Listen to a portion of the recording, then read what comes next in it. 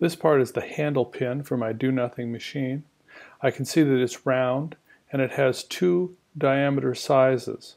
It has an upper portion that is 14 millimeters in diameter and is 25 millimeters long. At the bottom there is a smaller diameter section of 8 millimeters that is 6 millimeters long. It has a 2 millimeter chamfer around the top edge. We're going to use our extrude tool to create this part. I'm going to start by having my do nothing machine Onshape document open. I'll go down to the plus in the lower left corner and choose to create a new part studio. I'm going to start a new sketch on the top sketch plane, and we're going to draw the lower part of our pin. So I'll use a center point circle, make that coincident to the origin. This is going to have a diameter of 8, and I'll accept that. View isometric, and we'll use our extrude to extrude this up. It will be a blind extrusion for a total of 6 millimeters, and we'll accept that. So that's the smaller bottom portion of my pin.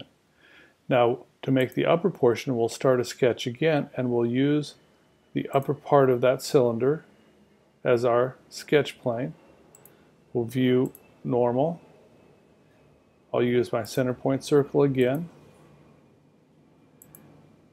This circle we know has a diameter of 14 for this upper portion, and we'll accept that.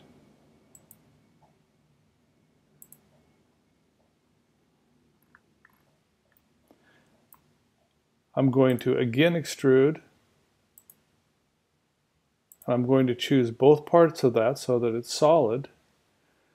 It will be blind, it will be 25 millimeters, and it's going to be add to my part so it all is added together. So that creates the pin.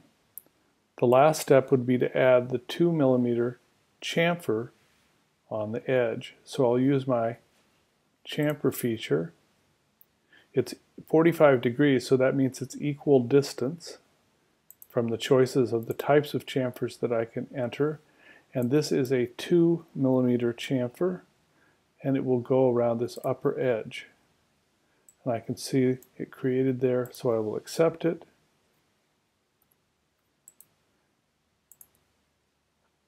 And there is my handle pin. I'll now go down to the Part Studio tab at the bottom for this part, and I'm going to rename this as the handle pin.